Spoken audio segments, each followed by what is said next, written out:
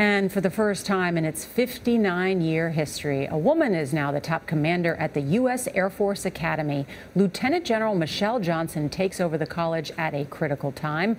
Jan Crawford is in Arlington, Virginia, and recently sat down with her. Jan, good morning.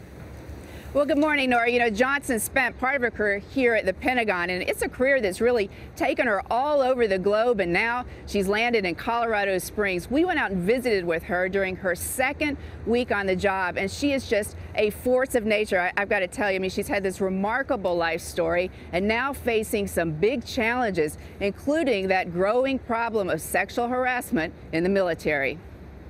Carry on. Lieutenant General Michelle Johnson has lived life being a first. The first woman to lead the Air Force Academy 36 years after she enrolled here and became the first female to be a cadet wing commander. People are wondering, why would you want to do this?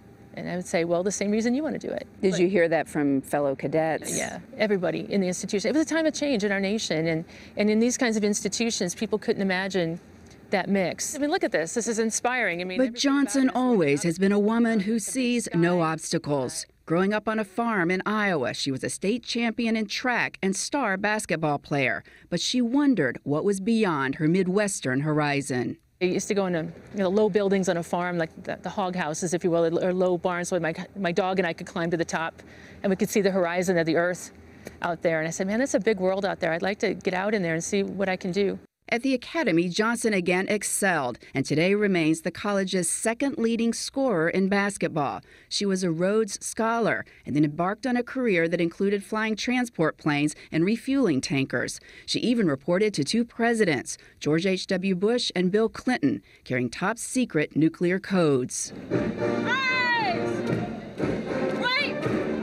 Johnson now is responsible for more than 4,000 cadets. Nearly a quarter are women. A major issue she must confront is sexual harassment. Last year, up to 26,000 military members reported being sexually assaulted, including high-profile cases in the service academies and also against officers, some who led sexual assault prevention programs. When you have officers who have been charged with sexual assault who are responsible for preventing it, I mean, what kind of message does that send? It's hurtful. I mean, I think all our leadership in the Air Force has said how hurtful that is, and it's not right. We can't have it. Sexual assault is a crime. Johnson tackled the issue the first day she spoke to new cadets. When you cross those boundaries, there's a human cost to that. There's a lifetime human cost on both parties. And that's what we need to be aware of. Her words carry weight. Okay. But in meetings with flight instructors and at lunch with the cadets, she comes across as engaging and approachable. She's been here and she's been through it, the worst of it. As a cadet in the late 1970s, Johnson's class, the second to include women, was 12% female. It wasn't easy. What would you hear most often? I mean, what's something that really stands out at you, an experience that you had? You know, you shouldn't be here. Why have you come? Other cadets would tell you right, that. Yeah. Men. Yeah. And there were faculty back then too who just couldn't wrap their brains around it. You've obviously broken a lot of barriers as a woman. I mean, have you ever personally experienced sexual harassment? I've had people question and challenge me, but I wouldn't say in terms of physically that way. But there have been things along the way I've been able to handle. It hasn't been institutionalized. It hasn't been someone abusing power or authority. It's been someone who, maybe is blockheaded, frankly, or make it difficult. I'm not going to say that didn't happen. Johnson says she considers herself fortunate, and that's her attitude across the board. She's also a mother of 10-year-old twin boys. Her husband retired from the military to be home with them. Now she sees her mission as educating the next generation of military leaders, young men and women.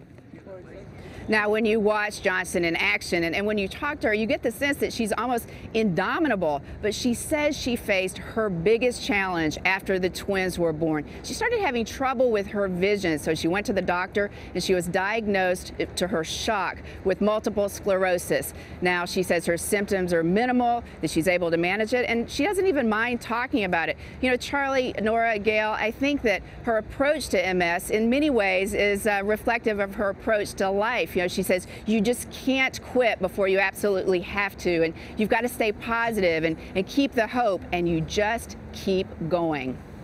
Great. And that's what she does very, very well. Great story, amazing woman. Thank you, Jan Crawford.